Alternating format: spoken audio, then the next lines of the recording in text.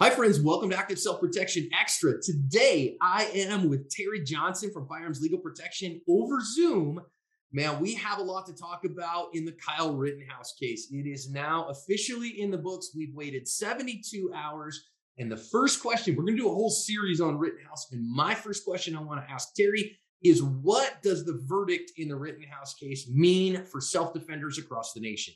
To win the fight after the fight, you need help. After a use of force, I trust Firearms Legal Protection to help me win the fight for the rest of my life. From their 24/7 attorney-answered hotline to coverage for the use of all legal tools, Firearms Legal Protection has you covered. Get a discount by signing up at the link below. So Terry, I know this is a little different because usually we're sitting in the same room on this, but it's Thanksgiving week that we're filming this stuff. So thanks for coming on Zoom with me, man. Hey, it is always a pleasure to be able to talk to you and your subscribers and all the members of ASP. I mean, it's an honor because, again, the great thing is we're all sharing knowledge to make us all better. So thank you, John, for letting me come on to spread the word.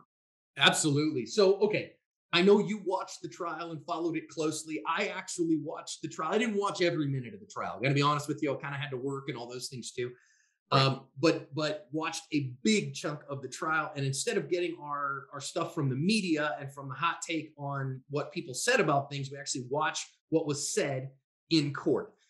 Now, I'm going to say this to everybody here. We have not talked about what our answers are here. And this first one I asked you is, what does this mean for self-defenders? And off camera, you said, you're not going to like my answer, John. So when I asked Terry, what does the Rittenhouse verdict mean for self-defenders in America today? What do you say? Doesn't mean anything. I mean, I hate to say this, I'm hearing people are saying this is a victory for 2A. This is a victory for self-defenders. No, it's a victory for Kyle Rittenhouse. And let me tell you why. You've got to think about it this way. You're not going to get the same judge that he had. Right. You're not going to be in the same county. You're probably not going to be in the same state. You're not going to have the same set of facts. You're not going to have the same prosecutor. So there's nothing that can be gleaned out of this other than the law works. So, but the law in Wisconsin is different than the law in 49 other states. So, again, I'm not trying to take away from the proverbial victory that we as self-defenders have, and related to this situation as it relates to Kyle Rittenhouse. But overall, no judge is going to say, hey, this happened in the Rittenhouse case, so I have to do this, or this happened over here and I must do that. It's a great moral victory. That's about it. So I think that's important for us to say, because I think a lot of people are thinking, oh, and we're going to talk about this. I want to talk about case law and in particular what this means and what Rittenhouse establishes as far as case law. We're going to talk about that in another video. But I think people think, oh, okay, well, now other courts are going to look to this and those things. But the reality is that all the jury determined here is a very narrow thing that the jury said, oh, okay, given what the law actually says in Wisconsin, then, and given what we know of the established facts that happened in that day, what do these narrow facts with respect to this particular law mean? And that's really all they said, but people then expect that to mean something somewhere else. Why is that? Well, because again, people for the most part don't understand that every court, every state is different. Every county within each state is different. And sometimes you can have judges in the same building who see things completely different. Until it is a law, or whether it's codified or case law, until that happens, judges are going to do what they want to do. They are going to be the referees, per se, as you and I have talked about many times. The umpire. Yep. And until somebody comes and says, nope, the strike zone can't be here, it's got to be here. Until things like that happen, they're going to continue to go about their daily business and making those types of decisions until it goes higher to an appellate court, or particularly the Supreme Court of that state. Yeah. So I also want to talk about it in a broader sense. Okay, so Kyle Rittenhouse is free. The state can't retry him. He has been, declared not guilty of all the charges against him. Full acquittal. Okay, fine. So I think though when we look at that on the outside, it says, oh, okay, Kyle was legal to be there. Kyle was within his rights to defend himself with deadly force for the deadly threats that he faced in that moment. And here's where we differentiate between legal, moral, and wise. Here's where we differentiate between what do I have the right to do. That's like I say, sometimes you'll see these goofball sovereign citizens that will say, I have these rights. And that's true. Some of them are true, some of them are goofy, but some of them are true. That doesn't make you morally right to assert your legal right. And then there's this idea of prudent, smart, wise. I saw a interview with one of Kyle's attorneys who was pretty frustrated with a lot of people offering him, congressional internships and kind of trying to trade on his fame and those things. Sure. And the attorney said something interesting to me. He said, Kyle wishes every day that he was not there. Right. Because to me, one of the things what this means for self-defenders is we got to look at a young man who stood in front of a jury of his peers and looked at the next 40 years of his life.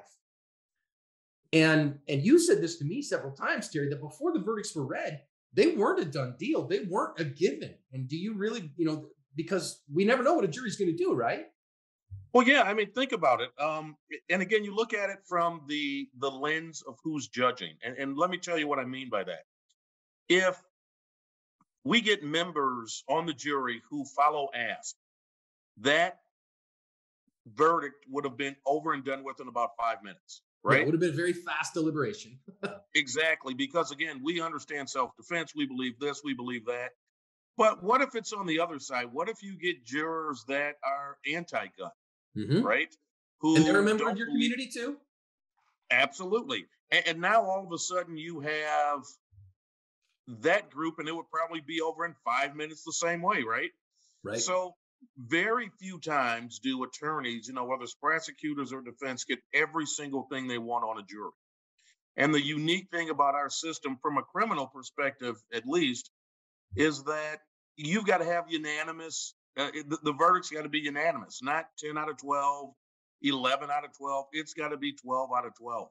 And when you put all that together, that's very interesting for, let's say, again, one of your viewers talking to an anti-gun person, sitting down and explaining to them what is self-defense and trying to come to a reasonable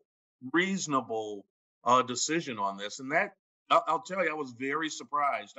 I didn't think he would be found guilty, but I thought, based upon as time was going on and on and on, I thought it was going to be a hung jury on at least one count. Yeah, and they did come back with a unanimous verdict. And so that means at the end of things, they all agreed. And the judge asked even one, does anybody disagree with this decision? Are we all on the same page here? Yes, Your Honor, we all agree we're all on the same page. Okay, then I think it was interesting that Judge Schrader actually thanked the jury, said it was one of the best juries he's ever worked with, that they were very reasonable and did all that stuff too. But the thing that stood out to me was, again, the attorney said Kyle wishes today that he was never there. He wishes, and so he realizes as a 17-year-old kid, he was imprudent. It was imprudent for him to be there. Now, being imprudent doesn't mean illegal, right? We do imprudent stuff all the time. I eat Mexican food sometimes, and it's highly imprudent, right? But that doesn't mean it's illegal. Right. Exactly. And so, he did a thing. He shouldn't have necessarily been there to defend somebody else's property because that was unwise. It wasn't his to begin with. But it's legal with his presence, right? Maybe carrying an AR-15 into there wasn't the smartest thing because of what that signals to other people. But it was legal. And so, but when he stood in front of that jury, Terry, I'd love to get your thoughts on this, because I could see in his eyes as the jury came back in that kid was wearing the weight of the world. He was wearing the weight of the rest of his life. And so it said to me, the only time you want to use deadly force is if the alternative is so dire that you're not willing to stand before 12 people who may not think like you do and hand them the rest of your life. Yeah. And listen, I've been in that situation before. The second most stressed person in that room would be his attorney. Of course. Well, maybe his mom. Well, yeah, could be, but you know, I having been in that situation, I can't explain to you what that feels like. You Mm. know, I could hear from, my office where I was watching the verdict come in. I can hear him exhale when Yeah. that Oh, yeah. verdict came out. You know, and you're right, John. That's a great takeaway from this. The interesting thing about this really is you have to have some things together in your head before you use lethal force. Because again, a lot of people were stuck on the wrong thing here.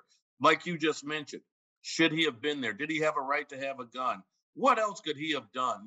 He shouldn't have been this. And how do you separate all of those things out and literally get 12 people that are smart enough to sit there and again push the BS to the side, look at the law, apply the law to the facts or the Yep. facts to the law, and say he's not guilty.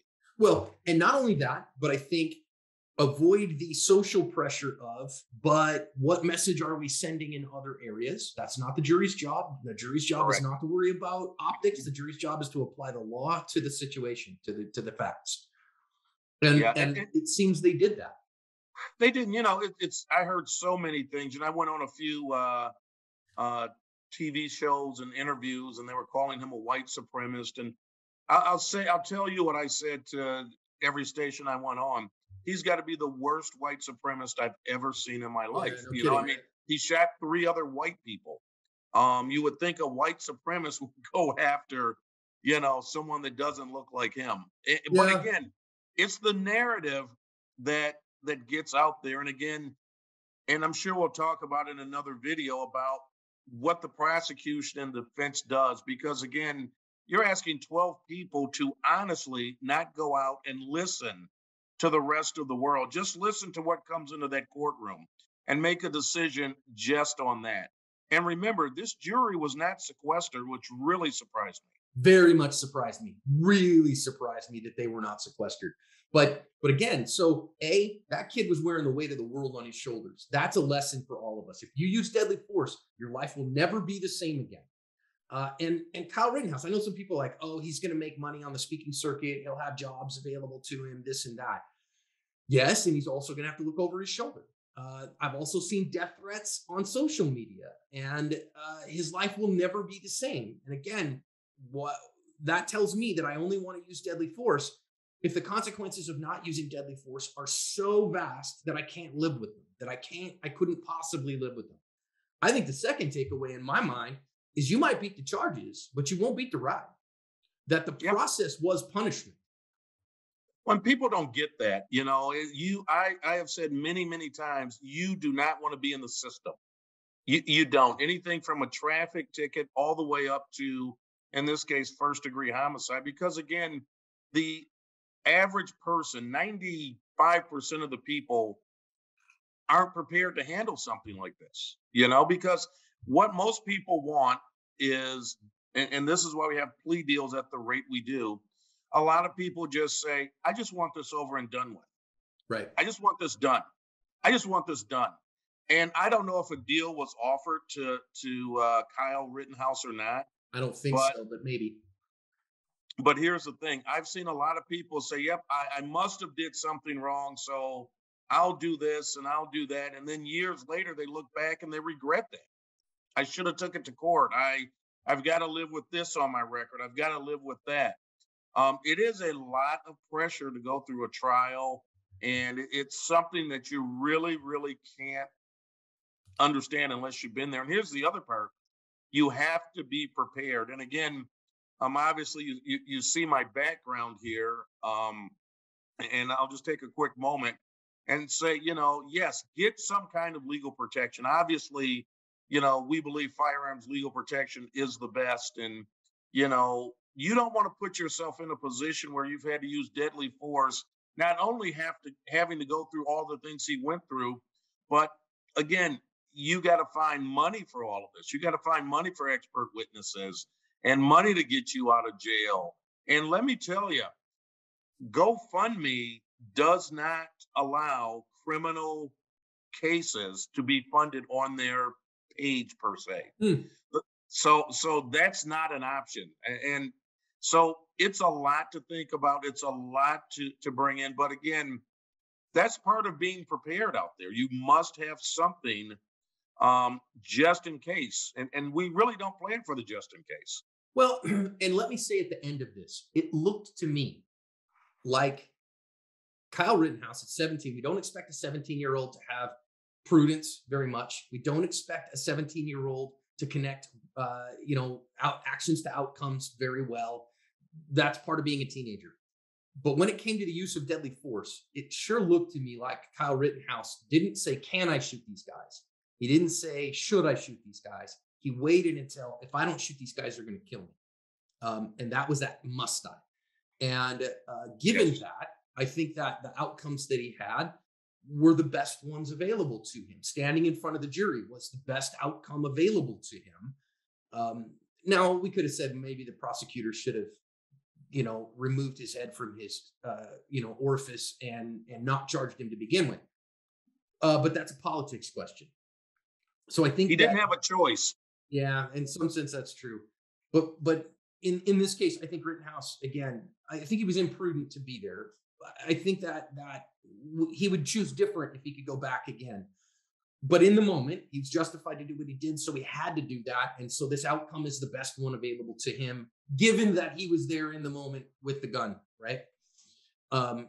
But for the lesson for all of us is avoid this if you possibly can. Don't use this to embolden you to go, yeah, I'm going to go to a riot or a protest and open carry my rifle. He only open carried the rifle because he couldn't carry a pistol legally and he couldn't conceal legally. Right. Okay. You learn those lessons too, right? Be the good, sane, sober, moral, prudent person and go, what risks am I taking here? Am I willing to put myself at this risk for what gain?